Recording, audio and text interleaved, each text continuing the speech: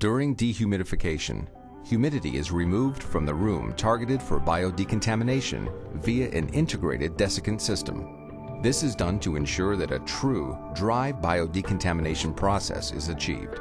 During conditioning, Vaprox is rapidly injected by the generator and converted into a dry vapor that quickly raises the level of hydrogen peroxide to an effective concentration. During biodecontamination, hydrogen peroxide vapor concentrations are maintained at the target concentration level to provide an effective kill of microorganisms in the targeted room.